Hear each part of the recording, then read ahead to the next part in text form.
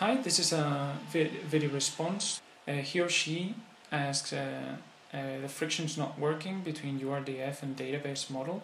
So based on what you explained here, you're trying to do a conveyor belt and for some reason the friction is not working, no? So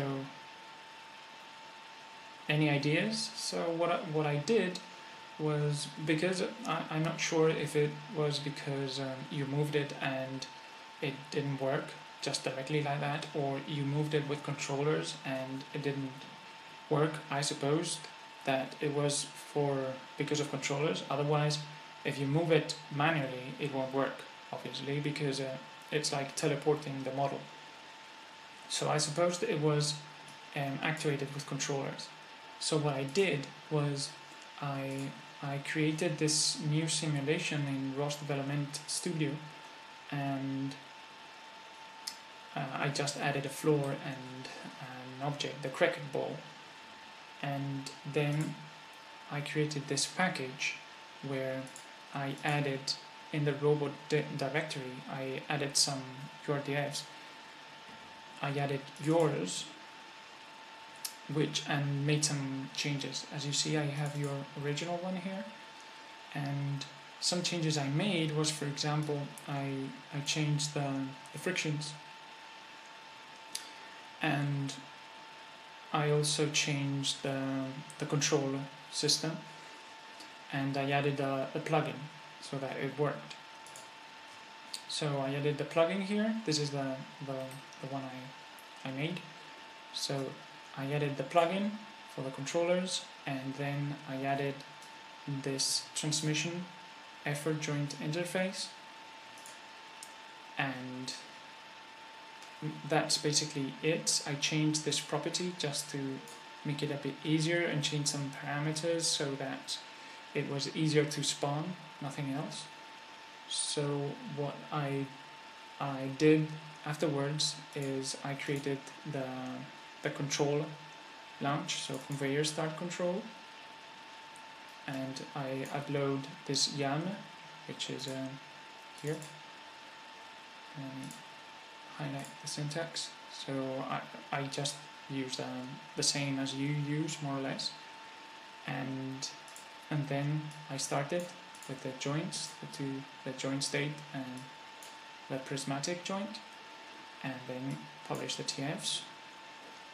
And that's basically it. So I want to show you more or less what happens, and because there's some issues that maybe could be the problem, I don't know. So what I'm going to do is, first of all, I'm going to spawn the conveyor belt. There we go. Now I'm going to start the controllers,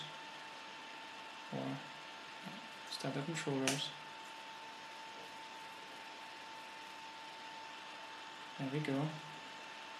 Now I'll start the GUI so that I can, then I press this button here and it will take me here, which is basically like plugging to a screen, having your own screen, but remotely. So here I selected the controller topic, and then I, for example, put, I don't know, 5.0, then I activate it, and it starts moving. There we go. It depends on, because it weighs 100 kilos, then it has a lot of inertia. So it's slow and then goes faster and faster. Okay. Now so this is the test that it works like this, and we're going to position it on the 0, 0. And then we go here, and I spawn a test object, because it spawns more or less around here. So I'm going to spawn it now. There we go. So the conveyor belt is working like this. What I've seen is that depending on when you start the movement, it won't work. So for example, let's put this here and this around, whoops, sorry, here, and I'm going to move it again to the 5.0.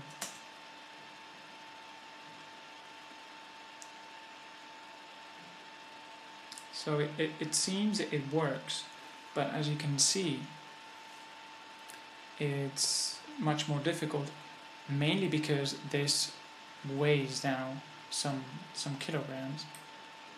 It weighs 1 kilogram, so maybe the efforts are not enough.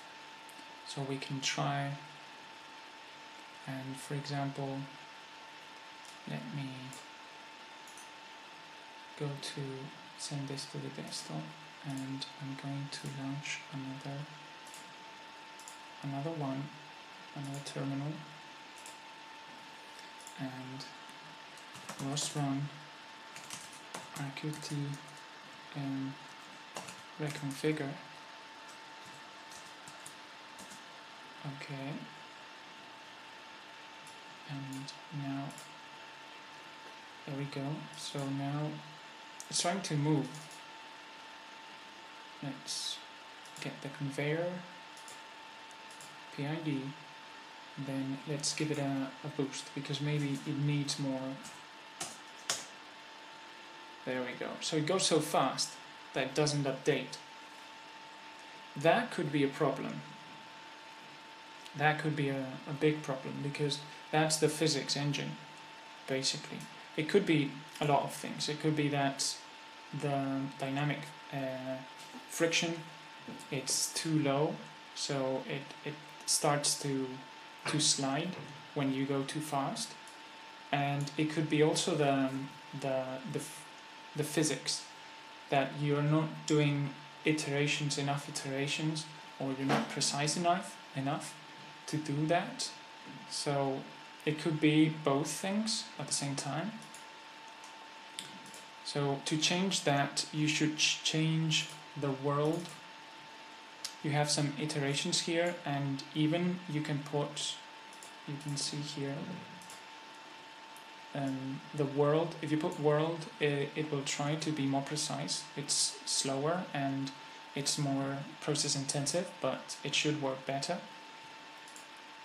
And also you can change both the frictions of the conveyor belt. So here you should put bigger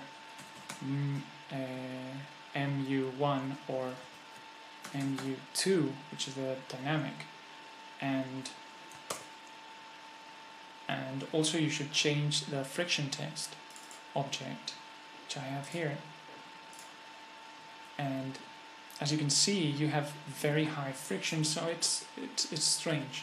So it's highly probable that it's because the engine, so the physics engine, doesn't update as fast as it should.